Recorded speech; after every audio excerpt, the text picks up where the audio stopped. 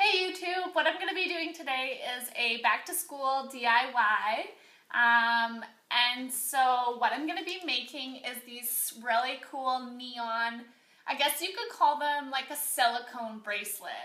Basically, I'm making them out of glue gun, the glue from the glue gun, and it's super easy. So what you're going to need for this project is a ceramic plate, preferably one where you can see your glues on it, a piece of paper the size of your wrist, so you have to fold the paper around and see if your wrists can fit through.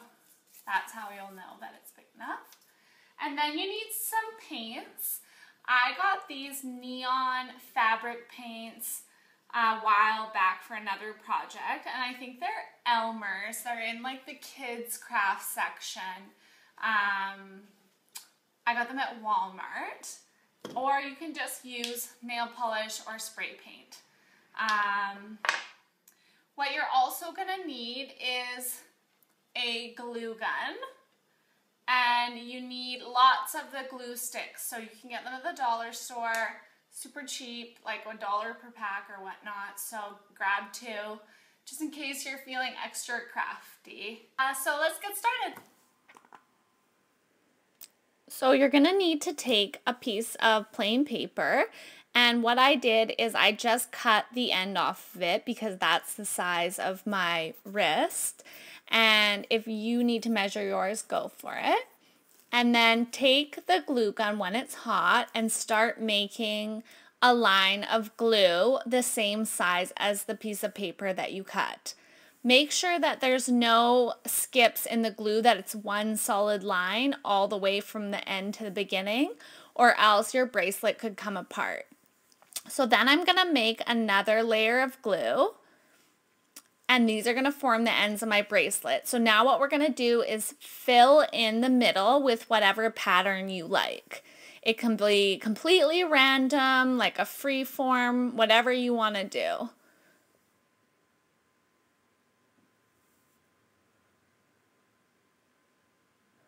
I'm going to show you a few more patterns I did.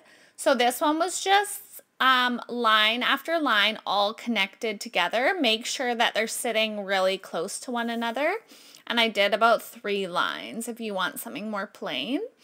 And this one is going to be a wider one, and I'm going to do some hearts in the middle. So leave a little more space between the 2 lines, and then you can draw your hearts.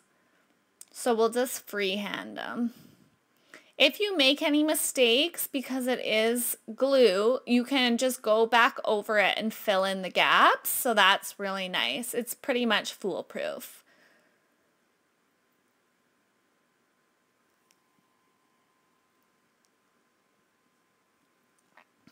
So once your glue dries, you're going to take your bracelet off the plate, and it shouldn't stick, and flip it over.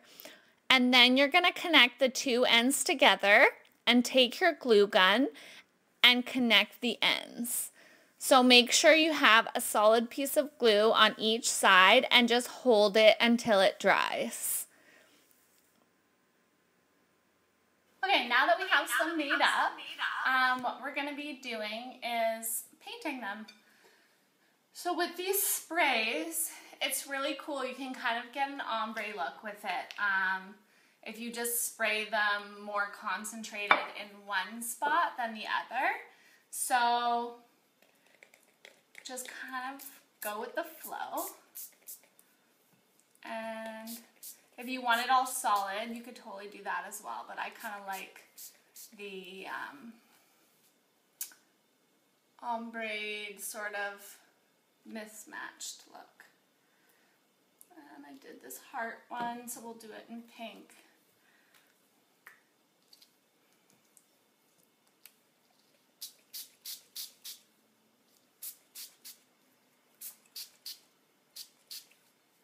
Cool.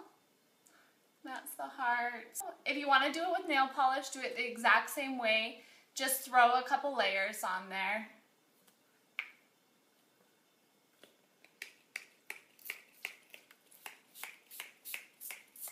Oh, this color is really cool.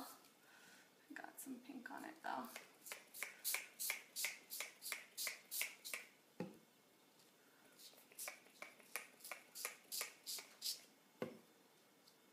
There's the yellow. Okay, well, thanks for watching my tutorial, and don't forget to subscribe to my channel. Have a good day.